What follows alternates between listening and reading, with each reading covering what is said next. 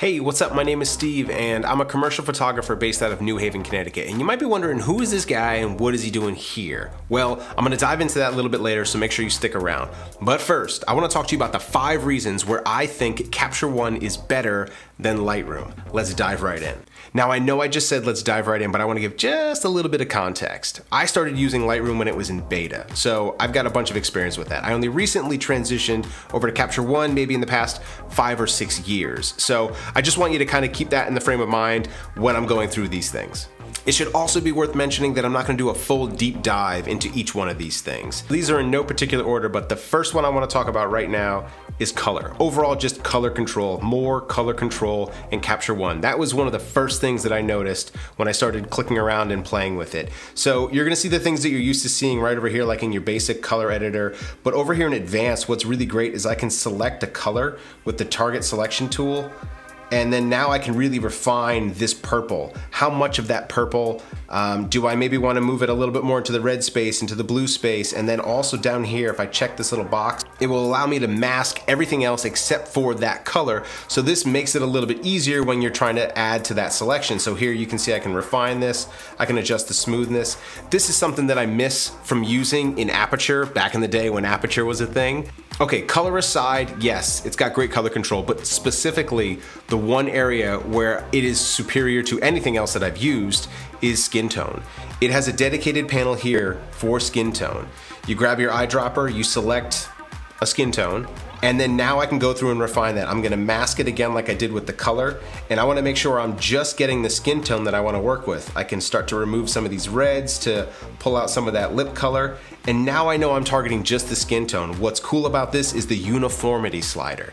This is huge. If I crank this all the way over, you're gonna see that now there's one unified skin tone. If you have someone who's a little bit blotchy, or maybe there's a little bit more red and yellow inside of that skin tone and you wanna just smooth all of that out, there's a slider for that. I'm just gonna crank all of these way up so you can really see what it's doing. It's just evening out everything. And if I uncheck the mask to bring in those additional colors that we had previously, maybe I need to pull out a little bit more of those that lip color there. There we go. I've just smoothed out the skin in a couple of clicks. And number 2, let's talk about customization, specifically within the panels. So let me show you what I'm talking about. I could grab any one of these panels and just rearrange them. I could just drag it up on top here or drag it down to the bottom. Lightroom recently added something where they allowed you to do this, but Capture One kind of recognized that commercial photographers maybe want to be able to have scattered thoughts. So I could drag any one of these out and just kind of have them floating. I could have multiple panels floating around here. I could go into any of these other tabs and just pull some of these off to the side. I could group them differently. I could hold the command key and rearrange some of these tabs if I wanted to.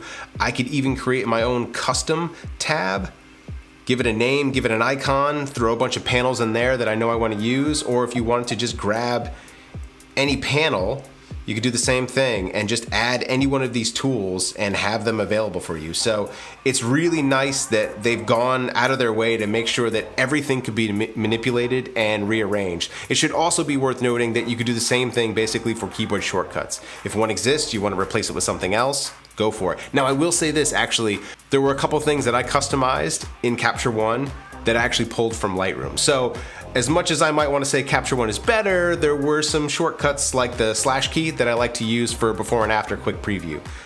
So it's nice that you can customize it to the way that works for you. Number 3, here we go, layers.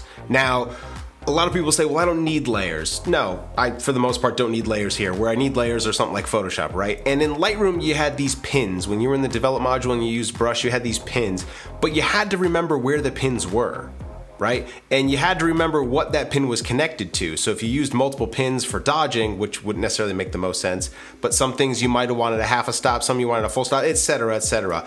Layers are the savior, right? Because now I could label it green glass. Now I could label it dodge. I have a background layer. I can turn them on and off.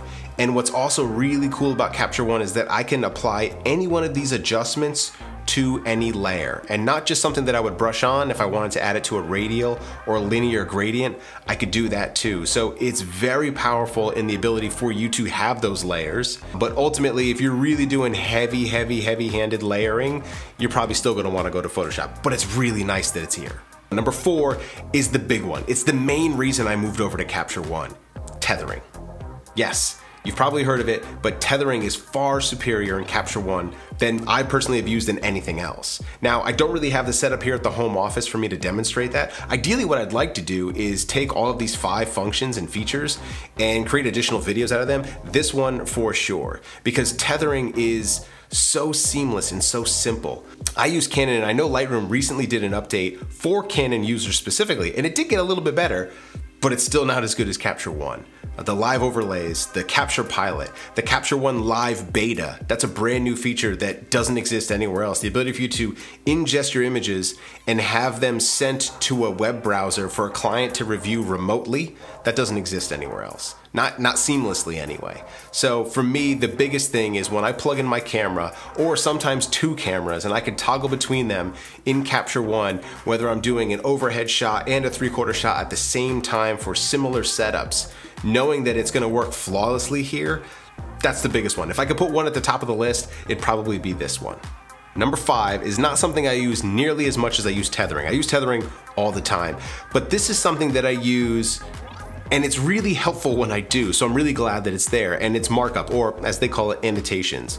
So in a lot of what I do is I'll go through and I'll do a photo shoot, we'll narrow down the selects, I'll sit down with an art director, and then we'll go over the things that need to be edited. And the ability for you to have this right here built in and have all of these markups and just draw notes and make little comments like yellow. That says yellow, I swear. And it's just really nice so that way when I go through and I need to do all of the retouching, I just have the reference right there. So a lot of times I'm actually marking it up and an art director is sitting with me, or we're doing a screen share and we're going over it together, and I'm just marking everything up on all of the final images that need just that. And it's that simple, and it's one of those things that it's like, yes, Capture One gets it. They recognize that their tool is used primarily for commercial use, right? And if you're not familiar, Capture One is owned by Phase One, who makes medium format cameras.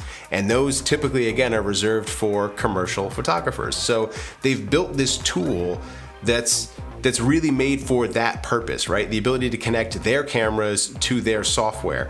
They've now obviously opened it up for everyone else, and I'm really glad that they have. So it's not necessarily to throw shade at Lightroom, but using Capture One, my workflow has increased in the best ways possible. Again, the biggest one is tethering. So there you have it. 5 reasons where I think Capture One is better than Lightroom. If you are a Lightroom hardcore user and lover and you despise Capture One, that's okay.